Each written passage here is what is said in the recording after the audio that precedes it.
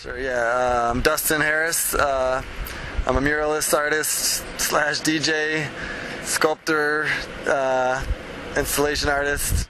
My name is Pinsky. I'm an artist and arts educator.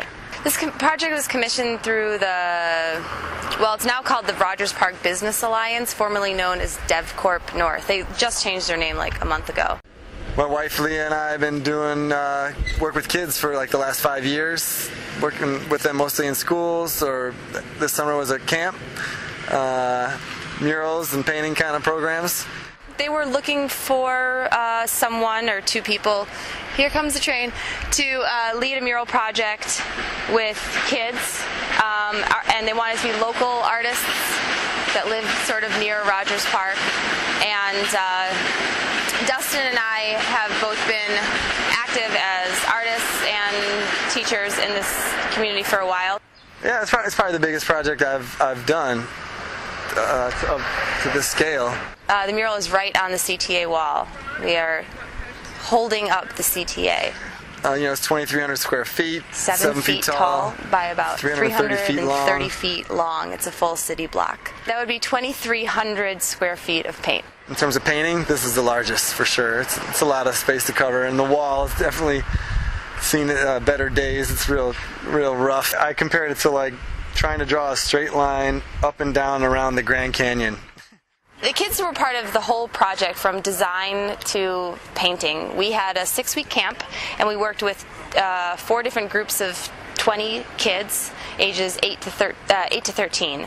And we had 1 week of design where we had brought in images that we had researched about the history of Rogers Park, and they did collage assignments to come up with ways that we could present that history, followed by a week of priming the wall, and then 4 weeks of painting the wall. And with the camp, we were able to complete about 75% of the mural, and now Dustin and I are finishing up on our own.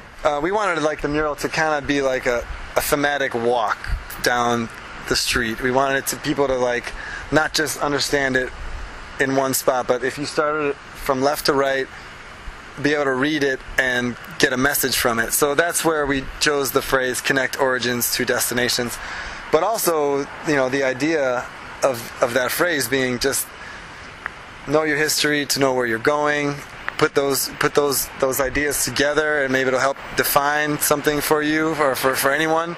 This is a picture of the Howard Theater actually in the 60s, but it was originally built in the 20s. And Howard Street during that era, between the 20s and the 50s, was actually one of the most well-to-do upscale neighborhoods in the city of Chicago.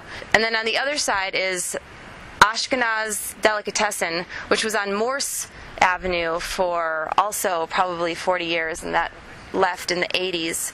But the thing about Leah and I doing a mural project is sure, we like to incorporate the kids' ideas and a bunch of the kids' designs, but we also don't really want to make it just quote kid art.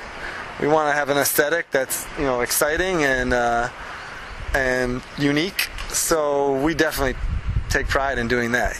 It's not your typical 8 to 13-year-old type of mural, I think. The kids had a great time, and I knew that because sometimes they would walk from the camp every day, which was at 20 minutes that way, the school. Sometimes they would just run around the corner. They were only here once a week, so it was always something to look forward to. They got painting experience for the first time. It's a project that they will see have a long-lasting impact in their neighborhood. They were really, really great to work with, fun, energetic, loved working with the kids. We had talked about the importance of Lake Michigan to this neighborhood because of its proximity, and one of the kids did a design with a huge fish, and lake trout is a trout that used to be really in abundance in Lake Michigan.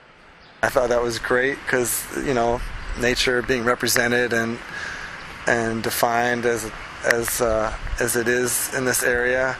Half of this, I think, is working with the kids. It's really important for me, if it's a summer project, to work with kids on a wall this size. If we can get them painting, get them inspired, get them excited about color and art, then I know I'm doing my job right.